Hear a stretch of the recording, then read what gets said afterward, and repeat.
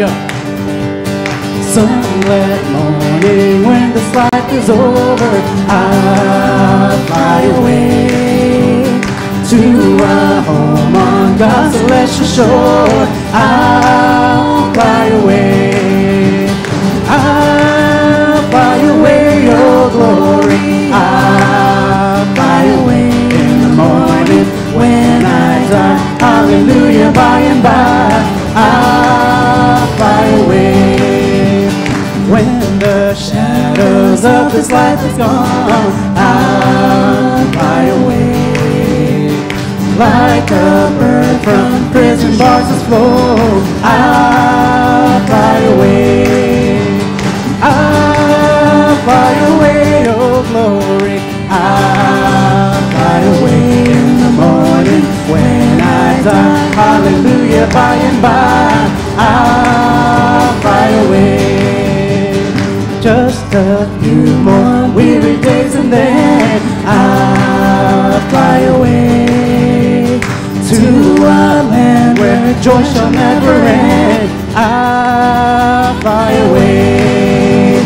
I'll fly away, oh glory. I'll fly away in the morning when I die. Hallelujah, by and by. I'll fly away. I'll fly away, oh glory. I'll fly away in the morning when I die. Hallelujah, by and by. One more time. Fly away. I'll fly away, oh glory. I'll fly away in the morning when I die. Hallelujah, by and by. I'll fly away.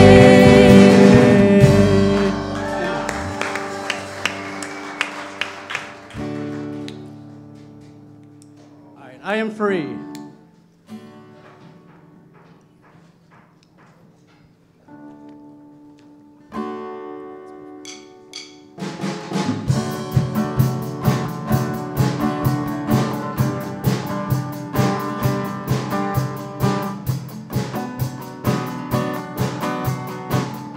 Here we go. Through you the blind will see. Through you the mute will sing. Through you the dead will rise. Through you all hearts will praise. Through you the darkness flees. Through you my heart screams, I am free. I am free. I am free. Here we go. I am free to run. Free to dance. I am free to dance. I am free to live for you. I am free to live for you. 'Cause I am free. I am free. I am free. I am free. Through you the kingdom comes. Through you the battle's won. Through you I'm not afraid. Through you the price is paid. Through you there's victory. Through you my heart sings, I am free. 'Cause I am free. I am free to run. I am free to run. I am free to dance. I am free to dance. I am free to live for you. I am free to live for you. 'Cause I am free. I am free. I am free. I am free. Who the sun sets free is free indeed. Who the sun sets free is free indeed. Who the sun sets free is free indeed. Who the sun sets free is free indeed. I am free to run. I am free to run. I am free to dance. I am free to dance. I am free to live for you. I am free to live for you. 'Cause I am free. I am free. Let's go ahead and clap. I am free. I am free. I am free to run. I am free to run. I am free to dance. I am free to dance. I am free to live for you. I am free to live for you. 'Cause I am free. I am free. 'Cause I am free. I am free. Amen.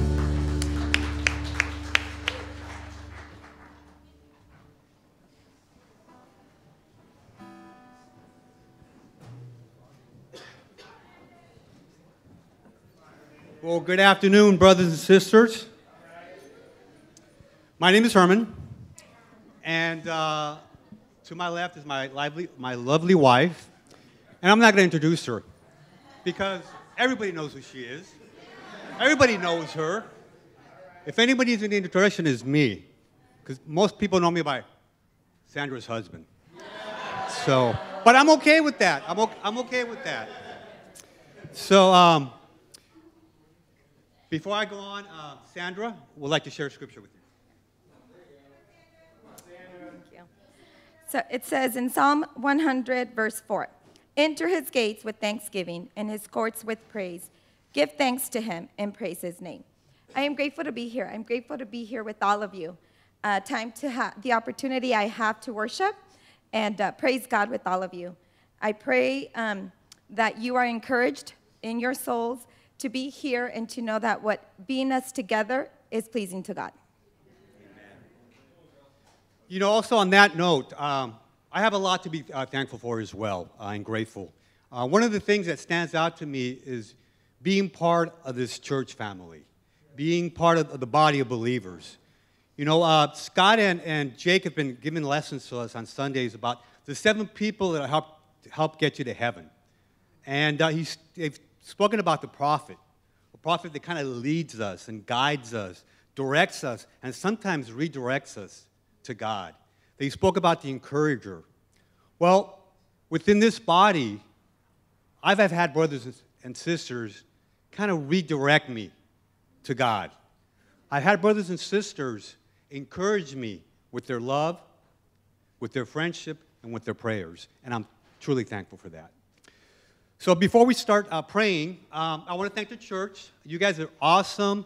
You know, every year around this time, we have made a collection of food baskets that we give to the migrant workers here on the East Coast. And today, we have the representative from Riverside County of Education that oversees the migrant workers. And she's going to come up. Her name is Julia Urias. She's going to come up to thank you guys and kind of share with you a little bit about the families that are receiving these baskets.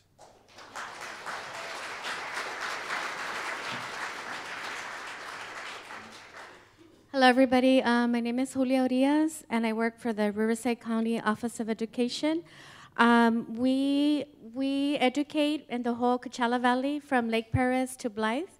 I currently educate in the Mecca Thermal Oasis area.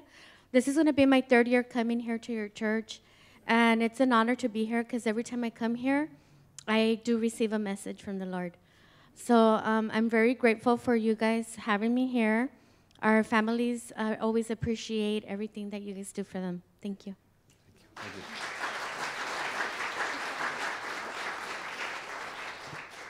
By the way, we collected, as a group, 17 baskets. So it's awesome. Thank you. All right, let's bow our heads. Father God, we thank you so much for your love. We thank you for your mercy, and we thank you for your grace, Lord. I pray, Lord, that you help us to be the men and women that you call us to be, Lord. I pray that our hearts will be open to the message. I pray that you will work with every speaker to say exactly what you need for us to hear, Lord. To direct us, to redirect us, to guide us, to lead us, and to encourage us in the faith and the relationship we have with you, Lord. We love you. We praise the name of your Son, Jesus Christ. Amen.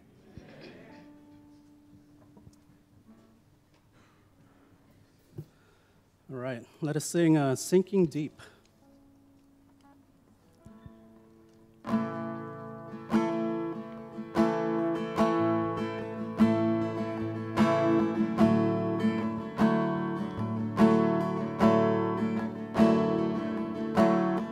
Standing here in your presence, in a grace so relentless, I am won by perfect love, wrapped within the arms of heaven, in a peace that lasts forever, sinking deep in mercy. See, I'm wide awake, drawing close, stirred by grace, and all my heart is yours.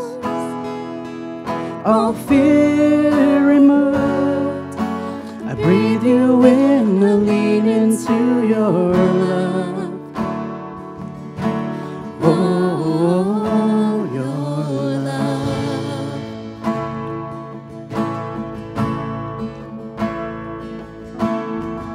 When I'm lost, you pursue me.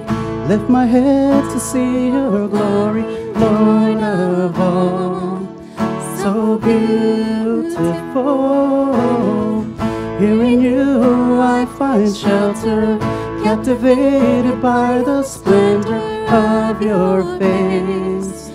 My secret place, I'm wide awake, drawing close, stirred by grace, and all my heart is yours. All fear removed, I breathe you in, I lean into your love. Oh, your love.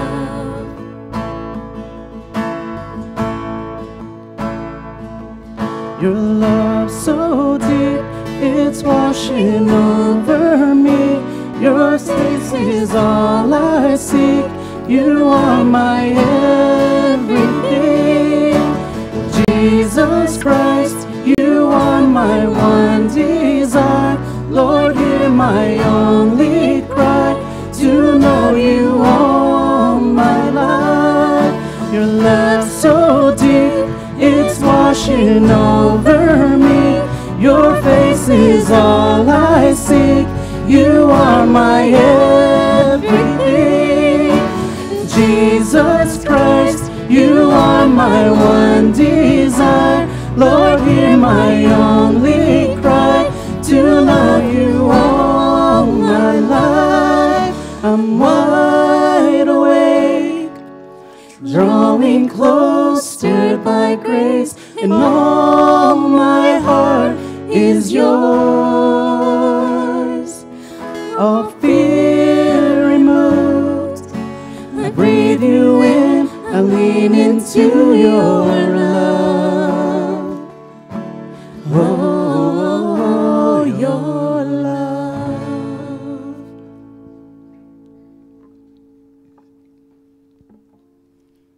All right. Sing Broken Vessels.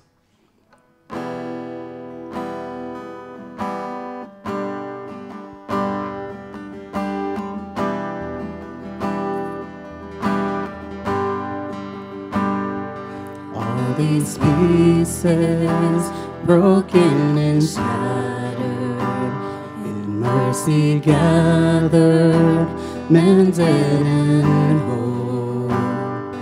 Empty-handed, but not forsaken. I've been set free. I've been set free. Oh, amazing grace. How sweet the sound that saved saved a wretch like me. Oh, I once was lost, but now I am found. Was blind, but now I see. Oh, I can see you now. Oh, I can see the love in your eyes, laying yourself down, raising up the broken to life.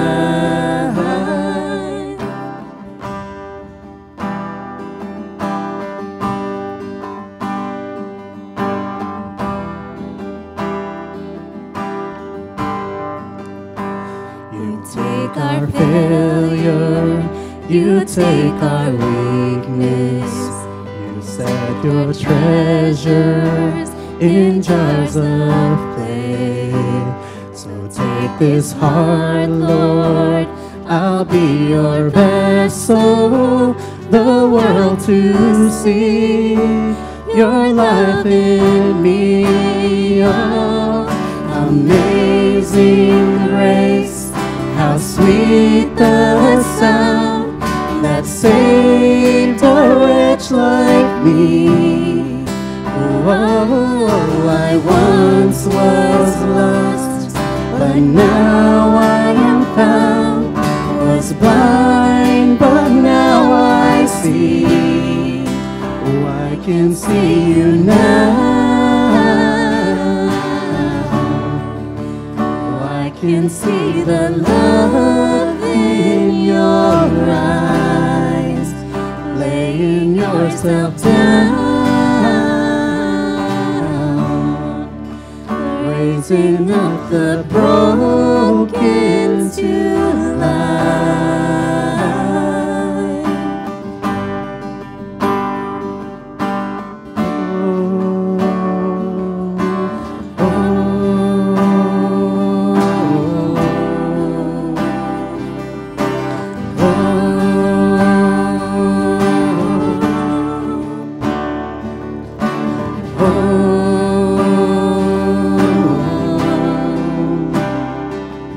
Amazing grace, how sweet the sound that saved a wretch like me.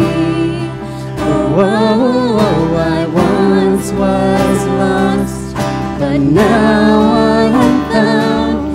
Was blind, but now I see. Amazing grace, how sweet the sound that saved a wretch like me. Oh, I once was lost, but now I am found. Was blind, but now I see. Oh, I can see you now. Oh, I can see the love in your eyes, laying yourself down, raising up the broken to life.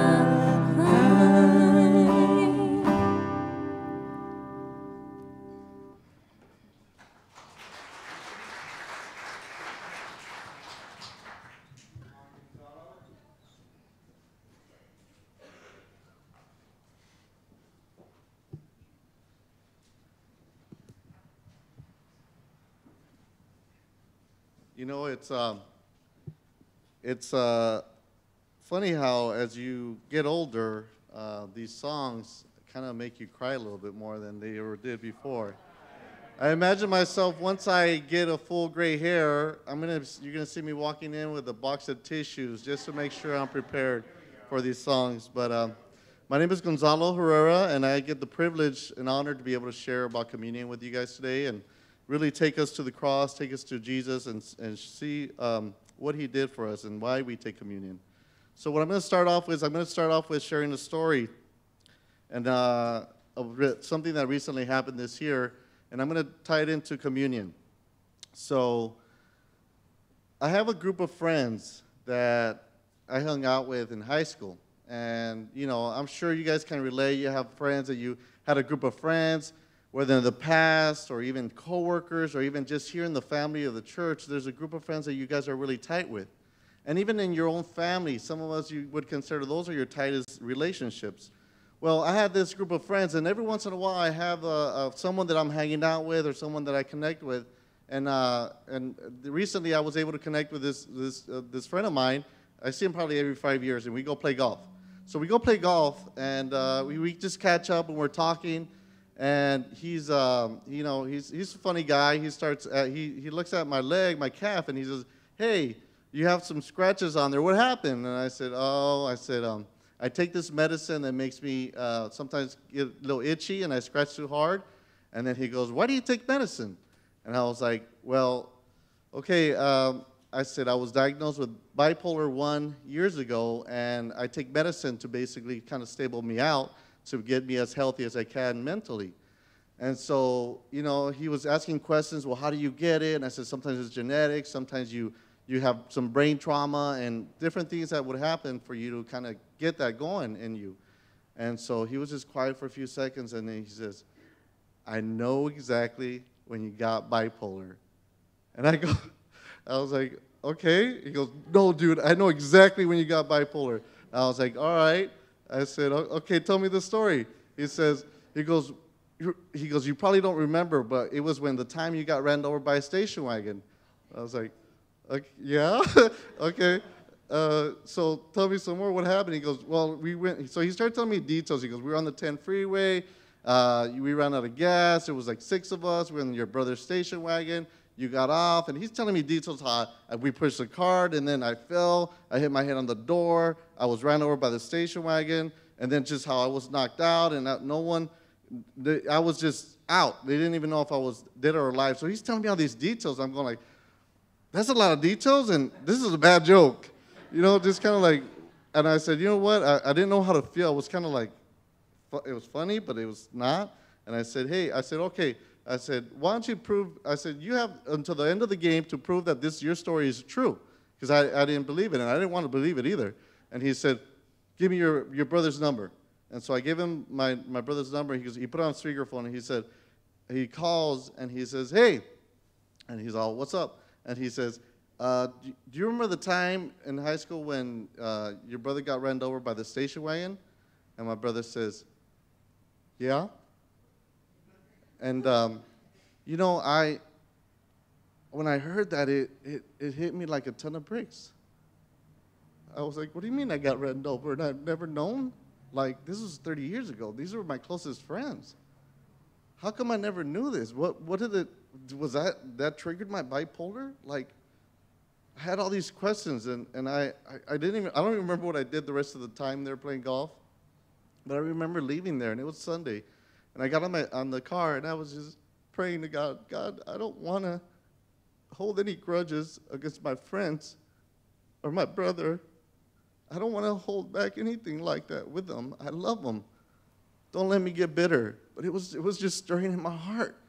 And I prayed. I shared the stories with others. I've shared with some of you here, and I seems to I always cry when I share it, but there's a lot of emotions wrapped up in it. And the thing about is that I was devastated and crushed about my friends that did that to me.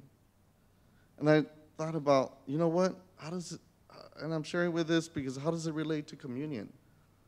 If anyone had a close friend and a group of friends, it was Jesus. He had the most incredible family with him. These people were with him for years. They did everything together. My group of friends, we never were that close. There's no way we even got to that level. The degree that he had those relationships were far beyond what we will ever understand. This is a group of friends that he had that carried on the ministry, that carried on his purpose. And yet, he was abandoned by them when he needed them the most. He was betrayed by one of his closest friends. one of the 12. He had just washed his feet prior to him going to the cross, and he approaches Jesus and gives him a kiss to hand him over to those who would kill him ultimately. Hear what he said right before the cross. He's talking to Peter. He says, John 13:36 says, Simon Peter asked him, Lord, where are you going? Jesus replied, where I am going, you cannot follow now, but you will follow later. Peter asked, Lord, why can't I follow you now? I will lay down my life for you. Then Jesus answered, will you really lay down your life for me? Very truly I tell you, before the rooster crows, you will disown me 3 times. Jesus served these men like no one ever had. He devoted his life to them. But you need to understand that this wasn't the first time that God would see this devastation and this betrayal. You need to understand, you need to look at the bigger picture, and God has felt this from the beginning of time. Every single person, in one way or another, betrayed God, has turned away from him, abandoned him. And he feels. He allows his heart to feel, and it breaks his heart. Yet, in all this, he gives us everything for us, and he allows us to, and he gives us a time that even just a few would turn to him. With my brother and my friends, I had to understand and look at my life. It was so easy for me to say, I would never do that. I would never not take my brother to the hospital when he's knocked out like that. And I had to evaluate that, and I go, have I ever betrayed anyone? Have I ever lied to anyone? Have I ever turned my back to anyone? And the truth was, yeah, I did. And I'm sure if you look back at your life, you have done it one point or another. So who are we to judge? Who am I to judge? And that gave me the understanding of grace and mercy, and just to know that I can't judge for what anyone does. Jesus forgave as well, and he demonstrated in laying his life down for his disciples and for all. You know what he left his disciples? He said his command to the disciples was, love one another. You have one another. And so when we take communion, what you need to understand is not only are we we commune with Jesus, not only do we connect with him and the cross and what he did, but communion is also for us to connect with each other, for us to remember the relationships that we have with one another here. And so let's pray. And what I was thinking is the least we can do is love one another, and that's how we honor Jesus. Let's pray and commune with Jesus right now. That means to connect with him and one another. Lord, I just thank you, God, for the incredible blessing it is to be able to be at church today. Be able to take this communion, be able to remember the cross. Lord, you gave everything for us. You gave your life. You came to serve. You didn't come to this world to see what you could get out of it, but you came to this world to see what you were going to give to it. And you gave us everything. You showed us God and his love. You showed us the sacrifice that he gave us. You showed us, God, how to truly love one another and be devoted to each other. We pray, God, that we can honor you with this church, that we can honor you with our relationships and with what we have in this time, that we could remember the cross and what we did on the cross and our sins, what it did to Jesus. We pray for forgiveness. We ask you to help us to devote this time to you. In Jesus' name we pray. Amen.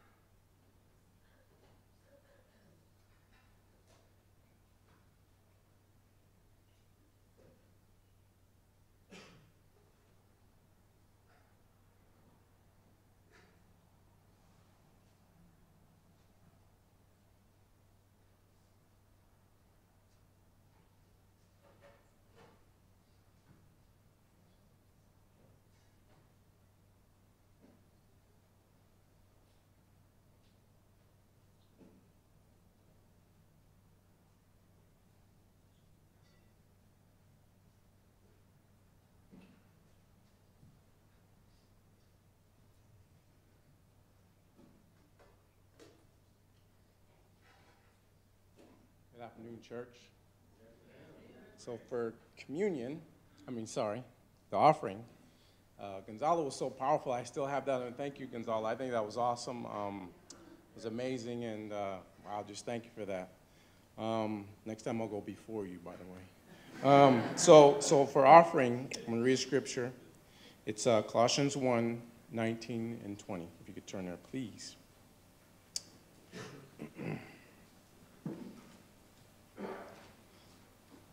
It says, for God was pleased to have all his fullness dwell in him, and through him to reconcile to himself all things, whether things on earth or things in heaven, by making peace through his blood shed on the cross.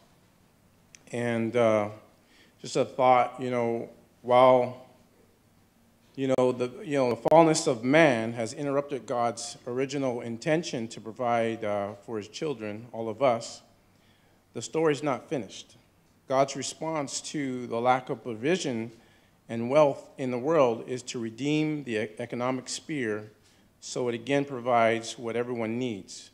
All things in the scripture include the economic sphere of our lives, by extension, to use us to help the world.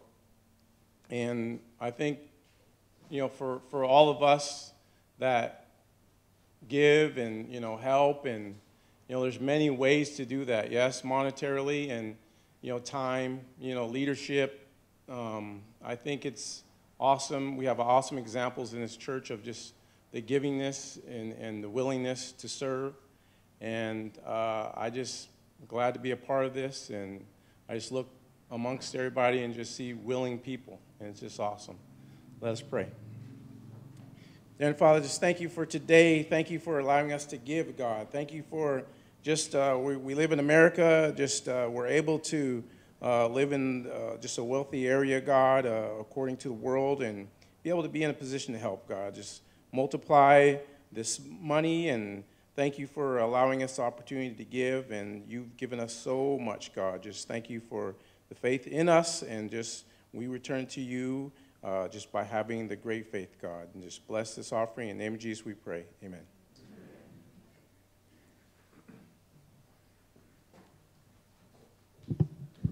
Thank you, guys, for sharing your heart there in the Word.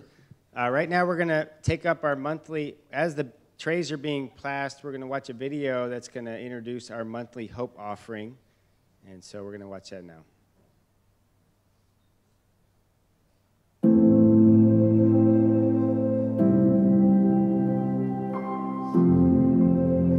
No one, no man, no woman, no child should have to live in a world of fear, insecurity, and terror. Hopelessness is said to be more destructive than any weapon on earth. Far too many of our fellow men are living in despair. This, my friend, should not be. You see, we know how to bring hope to every single person on earth. When you acknowledge each person's inherent dignity, respect their humanity, and bring kindness, you bring them hope. And we know that when people have hope, they have a future. When you bring hope into a community, it transforms them. It changes everything. To bring a person or a family or a whole region from a place of desperation to a place of hope, you have truly made a difference. When you bring hope to somebody, you don't just change their day. You have revolutionized their world and their worldview. You restore faith in humanity and revive the belief that there are still good people in this world. We believe in a world where every single person has hope for their life and sees a brighter future. We are committed to fighting for everyone to have this hope in their life. Through compassion, excellence, and integrity, we will restore hope worldwide.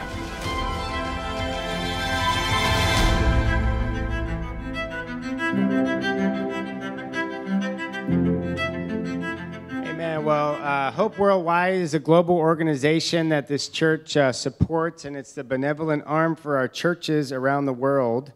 They take care of global disaster. They have hospitals, 2 hospitals in Cambodia, clinics in Africa for the AIDS epidemic, and all over the world. Whenever disaster strikes, they're usually there.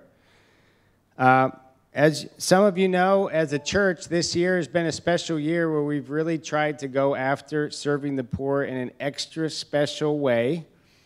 And I pray that this is part of the way that you serve the poor is by giving to hope and by sacrificing to be able to encourage them. But more than that, I believe God's goal is for us not just to give with our money, but to give with our heart. And to have it be something that affects our day-to-day life, not just here at church, not just when we go on a special, quote-unquote, serving day, but every day that we leave the house, that's on our heart. And even before we leave, as it's in our prayers. And I know for me, I still have a long way to go in that area.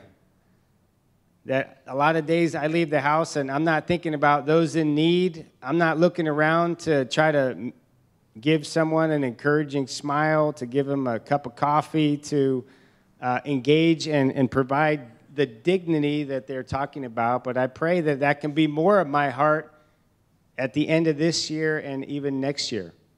And that's really my prayer for all of us. In Proverbs 19, verse 17, it says, "Whoever is kind to the poor lends to the Lord, and he will reward them for what they have done." And so I pray that we can have that on our heart. It's kind of a tough verse if you think about it. When you're kind to the poor, he rewards you. And I don't know where that sends your mind, but it sends my mind to, okay, when I'm not kind to the poor, then what does God do to me then? But I think it probably applies, that he wants us to be open-handed. And, you know, today is a day where we celebrate in a special way as we're able to help out the migrant workers and the amazing work that Julia and her team are doing. You know, to give 17 baskets to, and I hope that you feel that 17 families will be praising God because of you. That when they say their Thanksgiving prayer, and a lot of them have a lot of faith, that they will remember. They may not know it was from the church. They may not know who it was from, but they're going to be thanking God because of you. And in that way, God's going to reward you. He's not going to maybe send you a check, but he may send you some blessing as a result of that prayer that person prayed. And I pray that we think about that today as we give. I know as we went to Mexicali, there was 14 of us that went yesterday from the Inland Empire, and there was a family, the Arevalo family from the Riverside, and Jake happened to give them a text, and I had no idea that they were coming, and they came. It was awesome. They got to sing songs with the kids, and appreciate people here who gave. We raised like $600, and we're able to buy food for them. We're able to buy about 10 really warm blankets. That was what they requested, and get to fill up these 2 big propane tanks for them. That's where they get their heating source. And we looked over and out in the courtyard of the little place, and it was kind of 2 trailers back to back, single wide trailers, and 12 boys live in one trailer, and there's 6 bunk beds, one after the next, and they're maybe 2.5 feet apart, and it's just 6 bunk beds, and then the other trailer's like a bathroom and like closet and like shared storage area. And we walked in, and I was like, wow, there is no personal space. That's their life. They're all together. And I saw a barbecue, a propane tank that we use for barbecues out in the courtyard, and I was like, what is that? And it was hooked up through some kind of ingenious method to the hot water heater. Did they get fuel for the hot water heater through the propane tank? And to know that because of you guys, we're able to fill that tank up a few times, and that's how they get their heat. And it just really was moving and touching to be able to spend time with them. And it moved my heart. The highlight for me was we went to a playground, and they had one of those old school tire swings with the chains, 4 chains coming down, and you can sit on them. And the kids just took turns. They wanted to go on the tire swing, and you know how you twist it all the way up to the top, and then they just swing all the way around. And that was the highlight for me, just to see. It looked like, I mean, I was almost sick thinking about doing that myself. But for that time, they got to be kids. And I know that in their life that they don't have that time as much as we want them to have, to be kids, to swing on the tire swing and get dizzy and, fall in the mud puddle and have a great time. But that, for me, that was what was really moving. And really, I pray that today, as you give, that you think about your life and you think about God's promise to really be generous to those who remember the poor, not just with your giving, because I think that's kind of the least of it, but really with your year, that you'll think about your year of, wow, I want to be someone who stands up for the poor. I want to have that be something that moves my heart on a daily basis, on a weekly basis, on a monthly basis. So I believe that's what God ultimately wants for us, and our church is heroic in so many ways in this area. But please consider this as you give and as you just think about your year and your next year regarding the community. So let's pray. Father, we thank you so much for this time. Thank you for the opportunity to give, God, that we get to bring smiles to people's faces.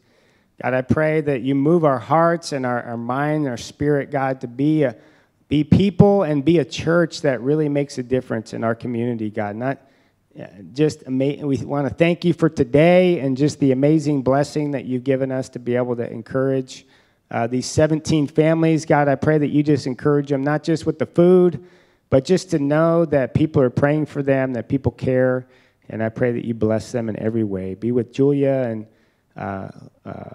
her team as they continue to serve the less fortunate, and be with all of us as we serve them for you. We love you. We pray in Jesus' name. Amen. Amen. Thank you guys so much for your continued sacrifice. We have one more Hope Giving for the year next month, so want to thank you in advance for the year. A few announcements as the baskets are passed here. Want to let you know, if you bought one of the 7 People to Help You to Heaven books, please find Jake so you can get your book. Wanted to let you know we are not, I don't think we're having midweeks this week. Is that right? No family groups? Oh, we are having family groups. Okay, we're having midweeks by family groups this week, so please see your family group leader for that. Next Sunday, we will be back here worshiping together. I wanted to let you know that Sean's going to come up and let you know about something else as well. But this Wednesday, we are going to be serving at the Galilee Center in Mecca, and we have 6 more spots for people. We're going to be giving out the Thanksgiving meal over there at 2:30 on Wednesday. So if you or your family are free, please see me or text me. And then Sean has another something to fill you in on and update you with. One of our awesome Hope representatives. Yay.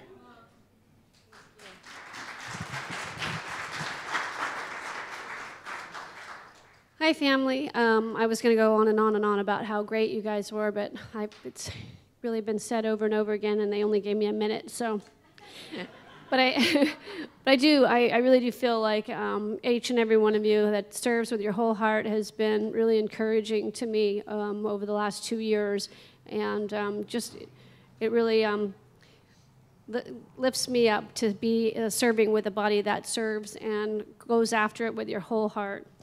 With that said, Herman and I went to a Coachella Valley, I don't want to say rescue mission because that's always on my brain, but it's a Coachella Valley Community Trust. And basically, it's an organization that is designed to foster our youth by involving them in collaborative programs in the community. And while we were there, we had the opportunity to hear about some really awesome organizations.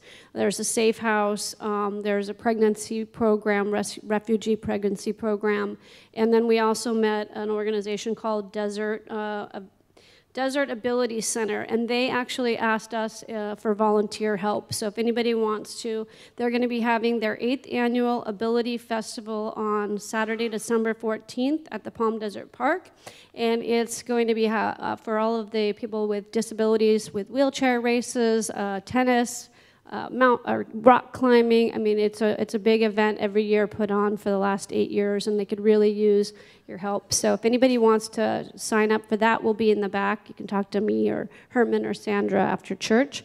And also, if anybody hasn't plugged in about where you want to serve, we are compiling a huge list of places that you could serve throughout the Coachella Valley. So thank you.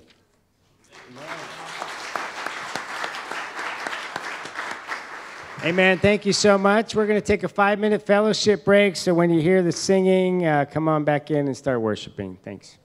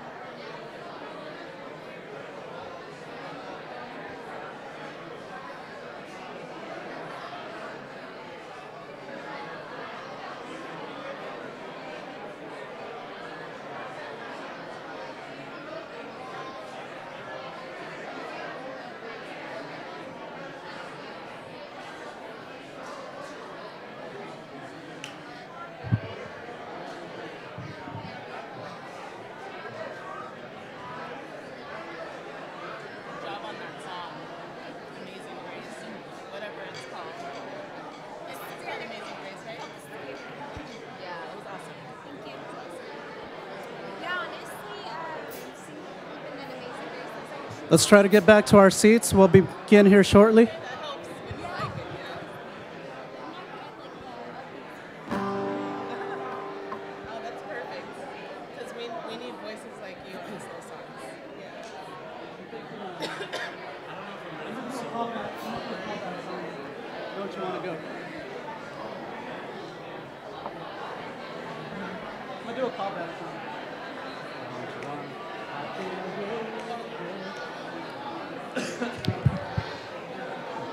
You know that I feel good, good, good. Oh, I feel good, oh yes, my Lord.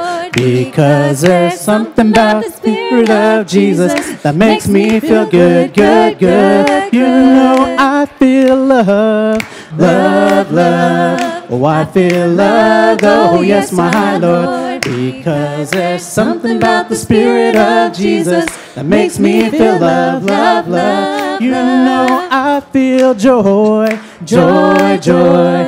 Oh, I feel joy, oh yes, my Lord. Because there's something about the Spirit of Jesus that makes me feel joy, joy, joy, joy. Because there's something about the Spirit of Jesus that makes me feel joy, joy, joy, joy.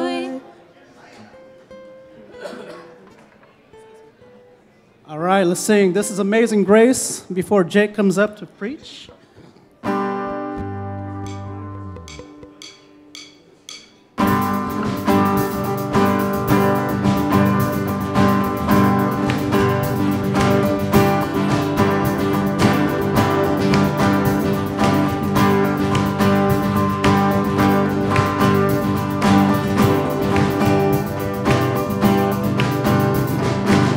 Who breaks the power of sin and darkness, whose love is mighty and so much stronger, the King of glory, the King above all kings, who shakes the whole earth with holy thunder, who leaves us breathless in awe and wonder, the King of glory, the King above all kings. This is amazing grace. This is unfailing love, that you would take my place, that you would bear my cross, you would lay down your life, that I would be set free. Oh, oh, Jesus, I sing for all that you've done for me.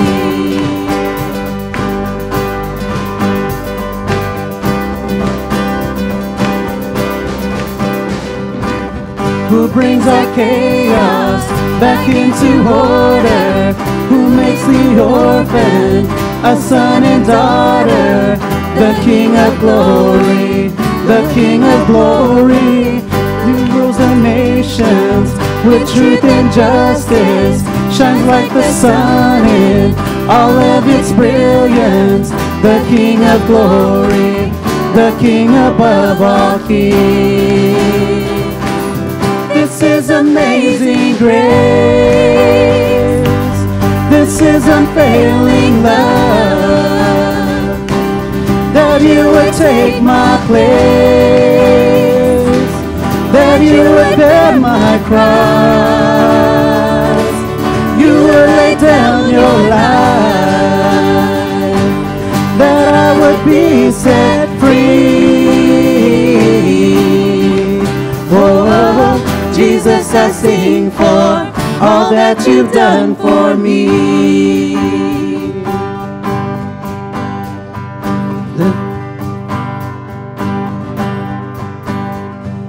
Worthy is the Lamb who was slain, worthy is the King who conquered the grave, worthy is the Lamb who was slain, worthy is the King who conquered the grave, worthy is the Lamb who was slain, worthy is the King who conquered the grave, worthy is the Lamb who was slain. Worthy, worthy, worthy of all. This is amazing grace. This is unfailing love, that you would take my place, that you would bear my cross, you would lay down your life, that I would be set free. Oh, Jesus, I sing for all that you've done for me. Amen.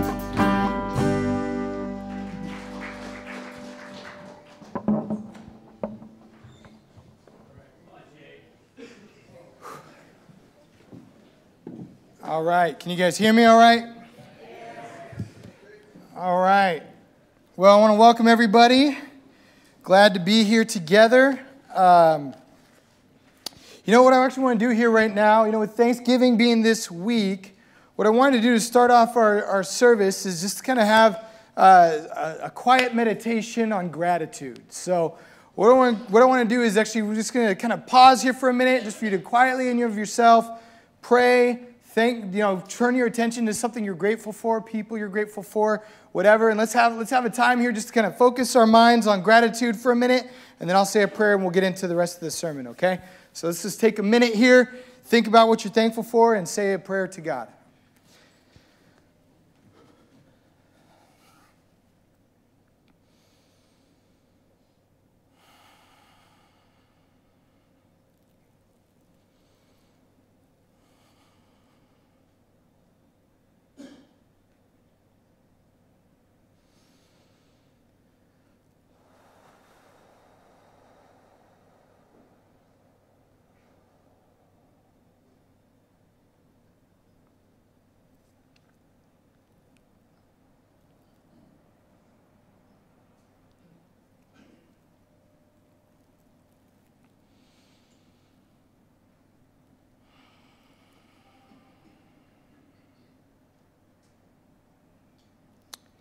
God, I just really want to thank you so much for the chance to be here and to praise your name together.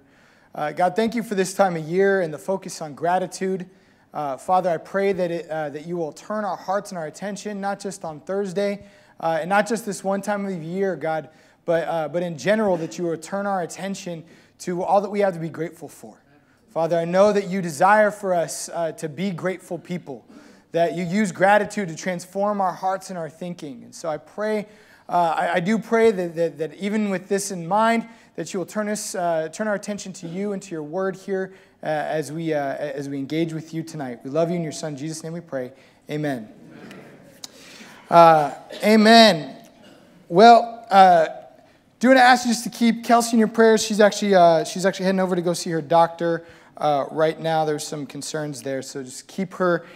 Actually, I'm going to say a quick prayer for her. I'm a little distracted. Father God, I do pray that you just have your hand over my wife and the baby right now. I pray, God, that you will give the doctors great wisdom, that you'll continue to protect them as you have over the last 9 months and over the last week especially. I pray that you'll just keep watch over them right now as they drive to the hospital. We love you. In Jesus' name we pray. Amen. So I'm in a unique situation here. Never thought I would be in, but we're gonna move through this. My wife told me to go ahead and preach and that they will keep me posted. So we're going to do that. Just trying to listen to my wife, you know what I'm saying? So this is going to be 100% out of weakness. Well, if you are joining us now, glad to have you guys. We are in the middle of a preaching series that we've been doing, as Herman brought up, called 7 People Who Help You to Heaven. That the road to get to heaven is meant to be filled with relationships. And really that we need all these different types of relationships if we're going to make it to heaven. God never meant for this to be a lonely journey that we make by ourselves. That it's one that He designed to be filled with different types of people that draw us back to Him and to His truth. And we're about halfway through the series. And we've covered a lot of different things. Herman actually hit them, so I'm not going to say too much about it. But the last three that we've done so far is the visionary, the prophet, and the encourager. The visionary being somebody that sees God's picture in a bigger way than us, helps us to think with godly vision. The prophet, somebody that speaks the truth and love to us. And the encourager, somebody that draws us back to the truth, helps us to believe in ourselves when we're discouraged, all those different things. And I want to just kind of open it up for a moment for people to share. No, we don't normally do this on a Sunday, like to save this for midweeks usually, but for people to share maybe what you've learned or something maybe you've tried to do differently as a result of the things that we've talked about so far in this series. Any hands? I know I'm surprising everybody. It's very uncomfortable.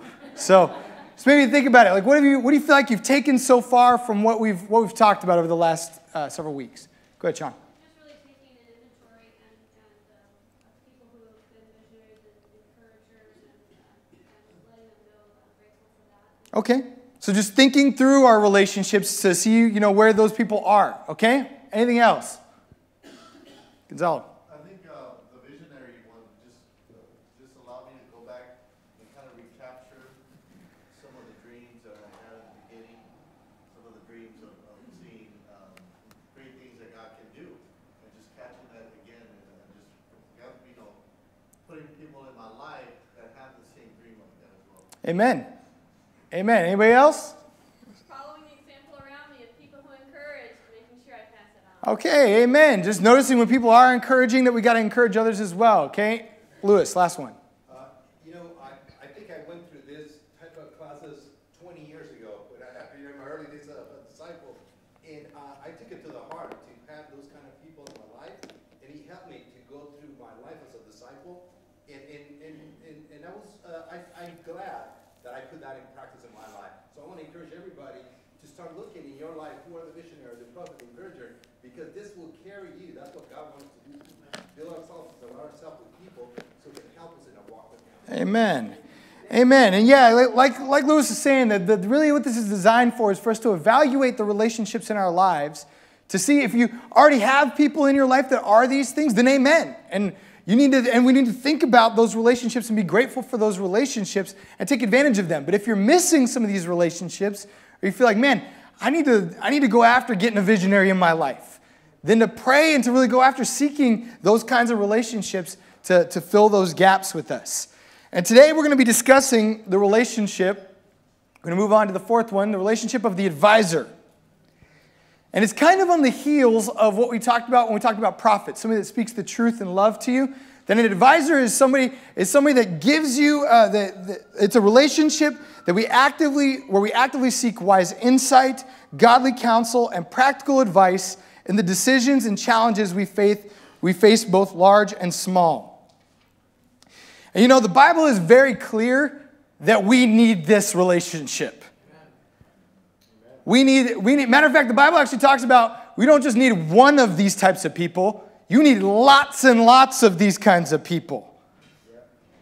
This is one of the few relationships specifically that we're talking about of the 7 that says, man, you need many of these. The Bible is full of examples of advisors. And it's a major theme of the book of Proverbs. It talks about, man, if you have plans. It doesn't talk about, man, if you want to make it to heaven. He says, if you have plans of any kind, they succeed with advisors. God wants us to be successful in life, but He wants it to be through godly advice. And to get into this discussion, I want to start by looking at the importance of what wisdom is in the Bible. And in the book, Sam gives a really, really cool definition of what wisdom is actually supposed to mean. I'm going to show you here in just a second.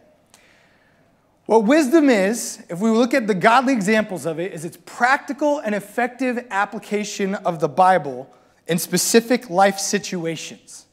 So let's clarify that here for a second. So wisdom is not intellect. It's not being smart. It's not how well you know scriptures. You can know the Bible forwards and backwards, be the smartest one in the room, and be the least wise person in the room. Wisdom has way more to do with our ability to discern life and our choices and apply scriptures to it. So it's not book smart. It's the ability to know, man, this is how God would want me to use the Bible in this circumstance in my life. I want to look at some Proverbs here real quick. So if you got your Bible, turn over to Proverbs chapter 3. So you know that Solomon was considered one of the greatest kings of all time. He loved wisdom, and wisdom was a big theme of Proverbs. We're going to pick up in verse 13 here.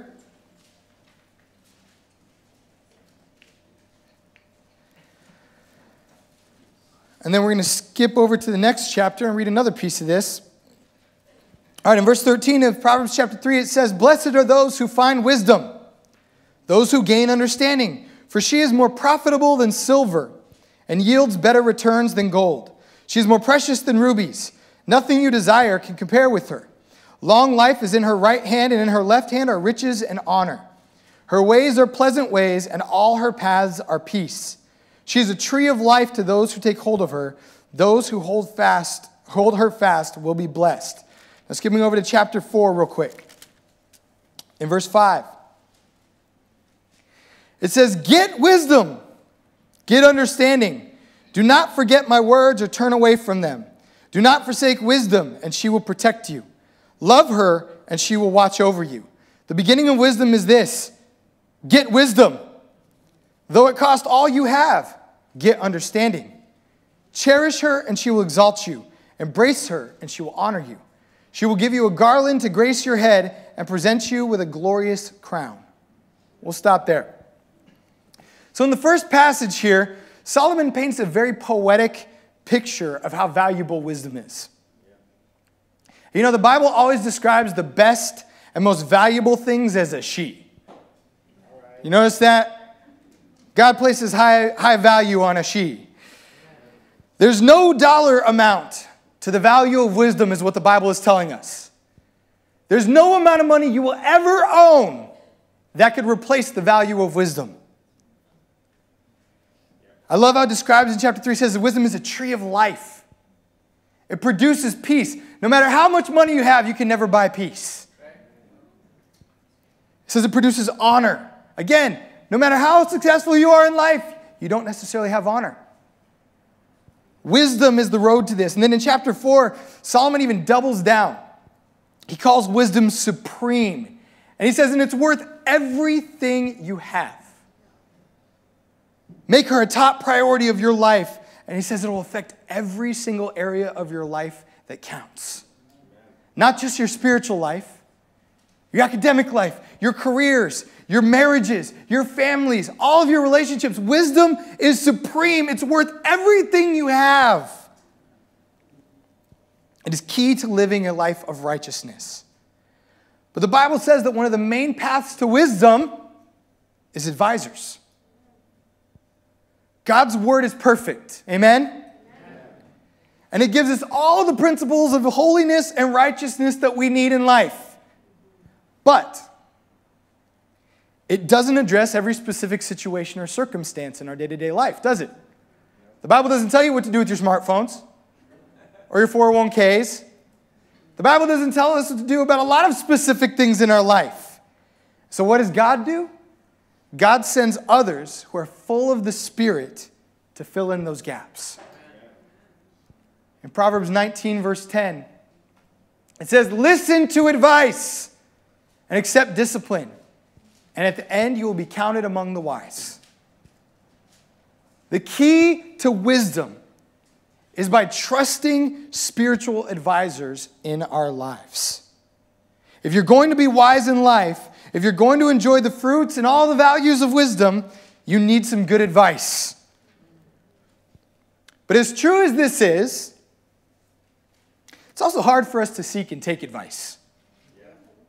Right? And really, this goes back to even our very first sermon when we talked about God's plan. You know, it says God's perfect plan. Does anybody remember what it was?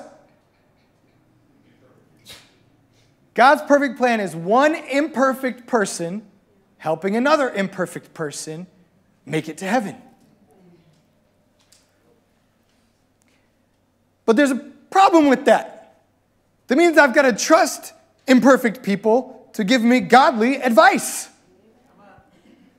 So if I'm going to be wise, as God tells me to be wise, I have to trust God to use you, imperfect person, to help me to be wise. And I don't know about you in life, but I've also gotten some bad advice. I've gotten a lot of bad advice. Every time I go to a store that offers me a credit card, I'm getting bad advice. Right? Television is full of bad advice. A lot of the friendships that I've had in my life gave me bad advice. But really, it doesn't matter. It doesn't change that fact that God still uses one imperfect person to help another imperfect person to make it to heaven. Actually, in Ephesians, what Paul communicates to us about our relationships is that we submit to one another, not because you're worth it and you're so valuable and you're so smart and you're so wise. He says, I submit to you out of my reverence for Christ. Amen. But the truth is, we resist advice for two reasons, and only two. All right? The first reason is folly. Proverbs 12, verse 15, it says, the way of fools seems right to them, but the wise listen to advice. What folly really communicates, what it really is for us, is we don't know how much we don't know. Do you know how much you don't know? No. Sound like a Dr. Seuss rhyme. I didn't mean that on purpose. That really the reality is folly means we don't even think about getting advice about things in our life. Oftentimes until it's too late. And I'm sure if you go back to your life, especially when you were a teenager, that tends to be full of opportunities to learn folly. That you can think of stories where you were like, man, that probably would have been a really good time for me to go get some advice. You know, when Kelsey and I had first, we were about a year into our marriage, we got our first credit card. And yeah, all good stories start there, right? And we went to a store that was nearby that was selling televisions, because we only had this little bitty, glass old school, like the back is like that deep, television and stuff. So like, hey, let's go for an upgrade. And they had a sale on a 42-inch plasma screen. And I didn't want to do their financing, so I did the math, and I worked it all out and stuff. Like, okay, I'm gonna buy it on our credit card, and in 3 months it'll be paid off. Right? 3 months. It was planned. I thought through it. And then Kelsey's job situation changed. And then my job situation changed, all within that 3 months. And that 3 months ended up being more like 8 or 9. And we were working on credit card debt all during that time because we didn't get any advice.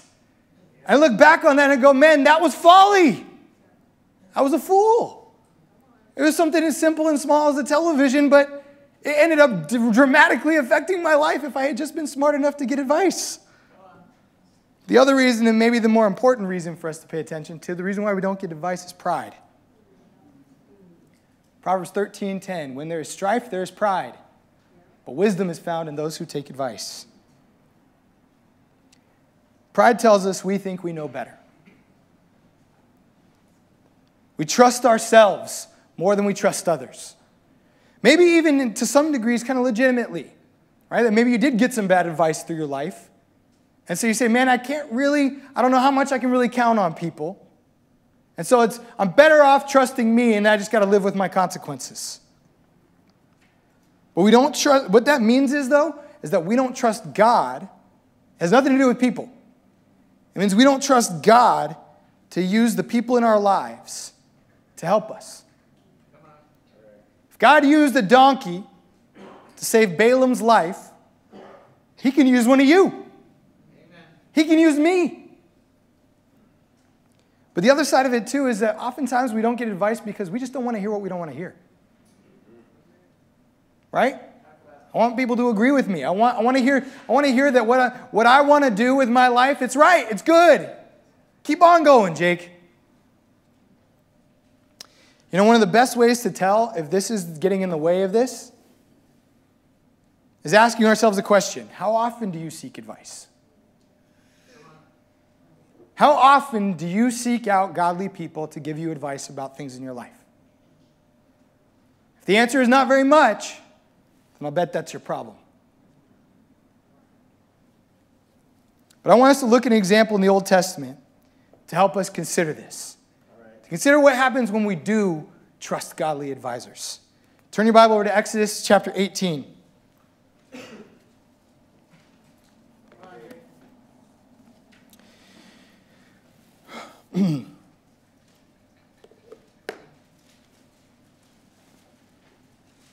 So this is the Israelites. They're out of Egypt. They're on their way to the promised land. Moses' father-in-law hears how things are going, and he stops in for a visit. He's hanging out with his son-in-law. Let's pick up in verse 7. So Moses went out to meet his father-in-law and bowed down and kissed him. They greeted each other and then went into the tent. Moses told his father-in-law about everything the Lord had done to Pharaoh and to the Egyptians for Israel's sake, and about all the hardships that they had met along the way and how the Lord had saved them. Jethro was delighted to hear about all the good things the Lord has done for Israel in rescuing them from the hand of the Egyptians. He said, "Praise be to the Lord who rescued you from the hand of the Egyptians and of Pharaoh, and who rescued the people from the hand of the Egyptians.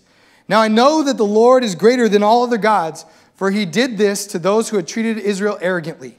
Then Jethro, Moses' father-in-law, brought a burnt offering and other sacrifices to God, and Aaron came with all the elders of Israel to eat a meal with Moses' father-in-law in the presence of God. The next day, Moses took his seat to serve as judge for the people, and they stood around him from morning till evening. When his father-in-law saw all that Moses was doing for the people, he said, "What is this you are doing for the people? Why do you alone sit as judge while all these people stand around you from morning till evening?" Moses answered him, "Because the people come to me to seek God's will. Whenever they have a dispute, it is brought to me, and I decide between the parties and inform them of God's decrees and instructions." Moses' father-in-law replied, "What you are doing is not good. You and those people who come to you will only wear yourselves out. The work is too heavy for you. You cannot handle it alone." Let's pause there for a moment. All right. So the Israelites are out of Egypt, going to the promised land, and God had been doing some awesome stuff. Manna was falling from the sky every day. Water had come out of a rock. They had just finished beating the Amalekites in their first major battle. It's the story of Moses raising his hands up, and when his hands were raised, they were winning the battle. When his hands would fall down, they would lose, and they won the battle. So God had done some pretty incredible things up to this point. And he's clearly showing favor to Moses and to the Israelites. And so he shows up, Jethro shows up to encourage him and praise God together. But in that process, he stumbles upon a little practice that Moses had gotten into. That he had basically been in the habit of being Judge Judy for the Israelites. It says they would bring disputes to him on a daily basis. Okay, now, mind you, there are millions of Israelites. Millions of them. And Moses is being the one guy for all of Israel to solve problems. Just imagine that. Imagine that every day you went to go sit up in your chair while you listened to domestic disputes. This person didn't pay me this guy stole my sheep. Like every little thing that could go wrong, that's what Moses was taking care of. So naturally, his father-in-law is looking at this going, "What are you doing? This is stupid." And he starts asking some questions. He wasn't that blunt and unrighteous like me. He starts asking some questions. But I want us to keep in mind something here before that.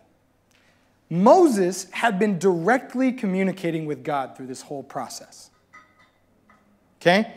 Think about the burning bush, the plagues.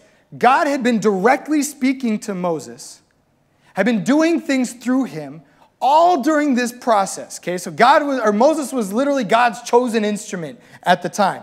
And that's even part of why people were going up to him. Because they're like, "Hey, we trust that God is speaking through you, and we want to do things God's way, so we're going to come to you with everything big and small." So Jethro sees this and says, "This is a bad plan. Not a good idea, guys. You're going to wear yourself out doing this every day." Maybe Moses had gotten it into his head at the time that nobody else could do it. Maybe he thought, I'm the only guy. God's the only talking to me, so maybe I'm the guy that's got to solve it all. Maybe there was a little bit of pride and some ego involved. You know, maybe he kind of liked being the guy. You know, we all kind of like being the guy or the girl. You know, being the one that people come to and ask questions to. There's a little bit of ego that gets stroked in that. Think about the times of your life that you did something, though, with the best of intentions. Right? With good intentions. You planned to do something you thought would maybe be righteous or maybe be good for your family or good for your business, whatever it may be. But then you realize later on, dude, that was not the right call. So what God did here is he used Moses' father-in-law, who is not speaking directly to God or performing miracles like Moses, to show up and give him advice. Let's finish reading what he says here. We left off at 18. It says, listen now to me, and I will give you some advice, whether it was welcomed or not. And may God be with you. You must be the people's representative before God and bring their disputes to him. But teach them his decrees and instructions and show them the way to live and how they're to behave. But select capable men from all the people, men who fear God, trustworthy men who hate dishonest gain, and appoint them as officials over thousands, hundreds, fifties, and tens. Have them serve as judges for the people at all times, but have them bring every difficult case to you. The simple cases they can decide themselves. That will make your load lighter because they will share it with you. If you do this and God so commands, you will be able to stand the strain and all these people will go home satisfied. Moses listened to his father-in-law and did everything he said. He chose capable men from all Israel and made them leaders of the people, officials over thousands, hundreds, fifties, and tens. They served as judges for all the people at all time, for the people at all times. The difficult cases they brought to Moses, but the simple ones they decided themselves. Then Moses sent his father-in-law on his way, and Jethro returned to his own country. All right. So Moses gets advice, and the advice is, look, dude, you got to delegate some of this stuff. There's millions of people here. You can't be the guy for everything. You know, we might look at this situation and go, duh. This wasn't a good plan to begin with, right? But remember, Moses was speaking directly with God and Jethro wasn't.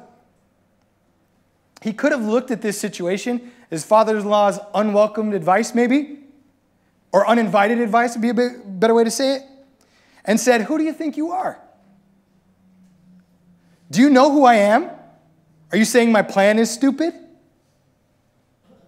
I know what I'm doing, and it's been working so far. Just back off. I got this. But if he had, he would have missed out on what God was trying to teach him through someone else. And if you know the story of Moses, eventually he snapped. Right? Moses struggled with this more than once. It actually shows up in Numbers, and God has to remind him to do the exact same thing that Jethro told him to do here. Matter of fact, he tells him, you need to pick the people that you've already picked to do their job. And later on, when he's going frustrated with the people, he smacks the rock for water again, and he gets kept out of the promised land in the process. But you know what? If he hadn't listened to his father-in-law here, maybe that would have happened a whole lot sooner. You could imagine that dealing with millions of people on a daily basis, you would probably get a little worn out. Feel like, you know, I don't really want this job anymore. Bump you guys, here's your water. You know, the Lounsburys, Stephen Carey Lounsbury are leaders out in our church in LA. But they were in a discipling relationship with my wife and I for years and years. And when we were still dating, I remember we got together with them, and we had moved out from Florida. You know, she'd followed me about a year later and stuff like that. And we had issues in our dating relationship. Lots of issues. And one of the things that they encouraged us to do is we were going from a situation where we were around each other like every day, whether we wanted to be around each other or not. And the Lounsbury's advice, basically, as you know, I'm dumbing everything down to, one of the things that they told us to do was spend less time together, and you will feel more connected to each other. Spend less time together just thinking about you and your relationship. Do more things where you're thinking about God, where you're giving to other people, go on awesome dates, really have time where you give to each other, make them special, but spend way less time together than you're doing. Everything about the logical brain said, this isn't going to work. I'm going to feel closer by not being with her. You get my logic, right? I mean, that makes sense. So I've kind of fought the advice. We kind of like had to wrestle with it a little bit. But after doing it, doing what they said, we started realizing this works. This actually was really good spiritual advice. This thing that was contradictory to everything that my nature wanted, everything that people would tell you is normal and will help you to be close together, was doing the opposite of what we wanted. And and if we hadn't listened, there's no telling where our relationship would have been at the time, where it would be now. But it took somebody that was more spiritual and wise than me to tell me to see, no, the way that you're thinking about this, it's wrong. And if you don't change it, you're going to hurt your relationship. And the truth of the matter is, this is the great example about why we need spiritual advisors in our life. We're not made to figure this all out on our own. I want to be a great husband, but to my nature, I'm not a great husband. I want to be a great father, but you know what? I've never raised 3 kids before. I need a lot of help if I'm going to do this righteously. And so I want to wrap up here by going through some practicals with this, because I know this can be a touchy subject. How we feel about advice, it can make us feel a lot of different things. So I want to go through a few practicals here together. All right, let's talk about what advice doesn't mean. Advice does not mean that all advice is good or right. It doesn't mean that everything somebody tells you is the way you ought to go, which bleeds into the next point. Because not every advisor is a good advisor. In Proverbs 13:10, it says, you walk in the way of fools, you're going to be a fool. You walk in the way of the wise, you'll be wise. You know what that tells me with what we're talking about? You could get advice from some people who stink at advice. So it's a good thing to consider. It doesn't mean that everything that somebody tells you is what you ought to follow. You ought to consider who your advisors are. I want you to think, actually, going back to that here, this is last, I'll bring this up. So you think, if you have chest pain, you don't go to a doctor who specializes in feet. Right? If you're feeling chest pain, you don't go see a dentist. No offense to Lewis. He's a very smart man. You need to seek people that are spiritual, and you can consider their way of life and the outcome of what they've been living. All right? The next thing, it does not mean you just accept everything blindly. What do I mean by that? Taking advice doesn't mean you don't ask questions. It doesn't mean you don't express concerns. It doesn't mean you don't have doubts. All those things are a part of getting advice. And also, it doesn't mean that you don't pray about it. What James 1 says is it says, if any of you lacks wisdom, he ought to pray and ask the Father who gives it generously. You know, one of the things I try to do is I try to pray about the people I want to go get advice from. God, I pray that you will help this person to give me advice that will lead me to you. And then I go get to pray about it before I make my own decision. And the last thing, advice does not mean that you get to blame others. Advice does not mean it's their fault because they told me I ought to do it. Advice means you've got to take responsibility. You get advice, but then you got to own your decision. Whatever that decision is, it's yours. You don't get to blame your advisor afterwards. All right? Next practical, who are some good advisors? Romans 15:14 actually gives us a nice little blueprint for this. It says, I myself am convinced, my brothers and sisters, that you yourselves are full of goodness, filled with knowledge, and competent to instruct one another. This is basically Paul saying these are the kind of people you want to get advice from. People who are full of goodness, who are filled with knowledge, who are competent. That means they know what they're talking about. I want to clarify here. The internet should not be your primary source of advice, especially about things that matter. You know, if you go to WebMD because you're worried about something, that's fine. But when it comes to life, raising your kids should not be based on what you read on a mommy blog. Doesn't matter if it seems good at the time. You don't get to measure how they're actually raising their kids. You know, I love my family, but my family is not always the people I need to get advice from. Your family doesn't necessarily guarantee that they should be your primary advisors. And it definitely shouldn't be people who only tell you what you want to hear and who won't challenge you. Amen? Amen? All right, last little thing here.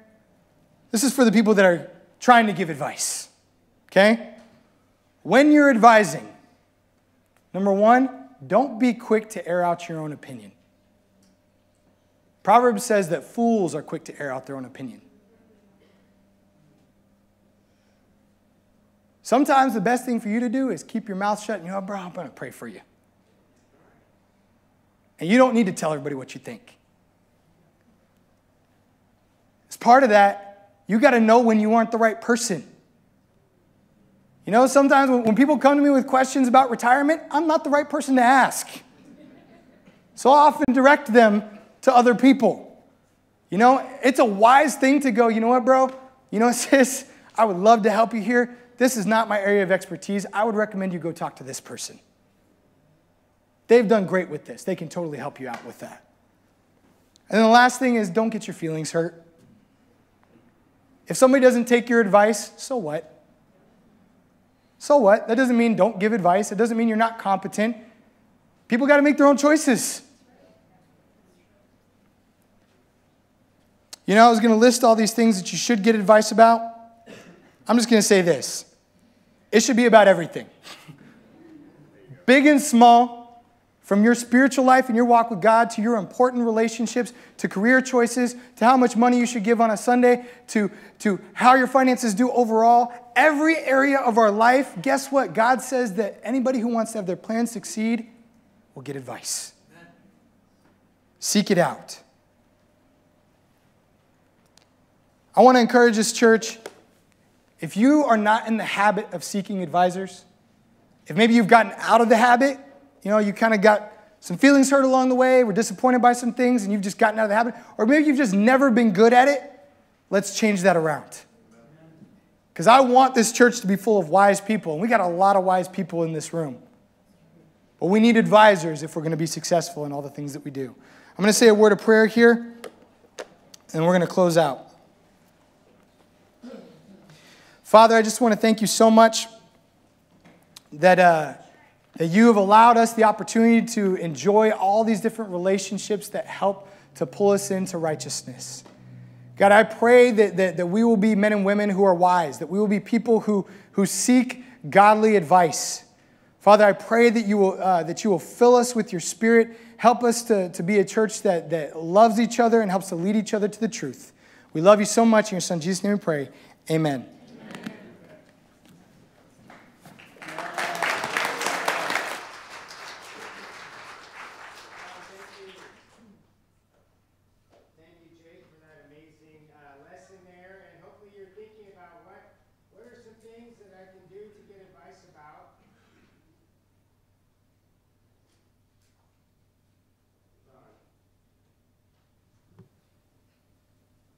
See if that works. There we go. You know, I appreciate that spurring on to get us all thinking about how can we get advice, and that really, to me, is really the whole point of this entire series, is to help us to see that we need people in our lives. If you want it in a nutshell of why I like this series, and there were a lot of other people that liked it too, but it's like, it shouldn't be that the wise people have to track all of us down to give us their wisdom. It should be that in our own lives that there's areas that we know that we need help with, and we go seek that out. And I pray that that is who we become. I appreciate what you said there, Jake. The thing that stuck out to me was where Jethro said, what you were doing is not good. right? That's like the last thing we want to hear, right? What you're doing, that's not good. Is this what you're doing? Oh, that's not a good thing. But what it made me think of is what the areas that you would say, this is not good, that's what you need to get advice about. It usually has to do with relationships, jobs or money, family, especially now as we're going into the holidays, or even how can I help others? You know, and so my challenge and encouragement, like Jake said, is to go think about your life, pray about your life. What are the areas that I need to get help with? And God wants to lift you up in those areas. He wants to give you answers. You know, in prayer, I'm not going to give you a lot of advice here. I'm tempted to, but my advice, when you get advice, is to decide what you think you should do, and then go ask somebody else who's maybe wiser what they think you should do, so that it's not just, I do whatever Ramsey told me to do. No, I come with my opinion, you give me your opinion, and then I can see, wow, I was actually headed in the right direction. I just needed some confirmation that that was a good idea, or I could see, wow, okay, I'm glad I came to you because I was going to do this, and I probably would have messed it up. You know, so that's my short bit of encouragement for all of us. Thank you again, Jake. Let's give it up for Jake.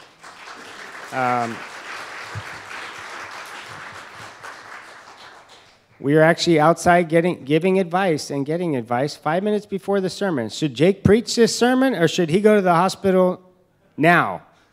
We talked to all the women involved, including his wife, and they said, okay, stay, and now it's like, okay, now you can leave. I don't know if he's going to leave right now, but he might. Okay, there you go. So pray for him.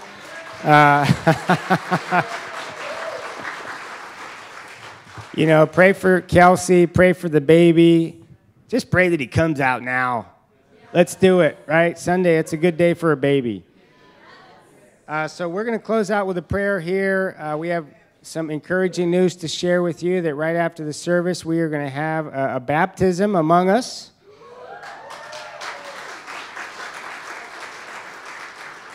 A special family member, Ron Carver, is going to be making Jesus Lord of his life today. So stick around. That's going to happen right outside afterwards. Are we going to have the sharing in here or out there? Okay, we're going to have the sharing out there. So after service, about 10 minutes after, if you want to be a part of that, you can go outside and join us. Let's pray, and we'll close out. We'll be dismissed. Father, thank you so much for this day to be together. Thank you that you have provided your word, that in that makes us even possible to be used as advisors for you. God, thank you that you can use our weaknesses to advise others, that you can use our strengths to advise others. God, I pray that we can be a church that does rely on one another, that does encourage one another. God, help us to seek out the relationships that you've put there for us, God. They truly are more precious than gold. Thank you so much for Ron as he's coming to be baptized today, God. I pray that you bless him and just make this time as he comes to you even more special than he could have imagined. We love you. Be with our week, that we can be grateful for all that you've given us. We pray in Jesus' name. Amen. Amen. You're dismissed.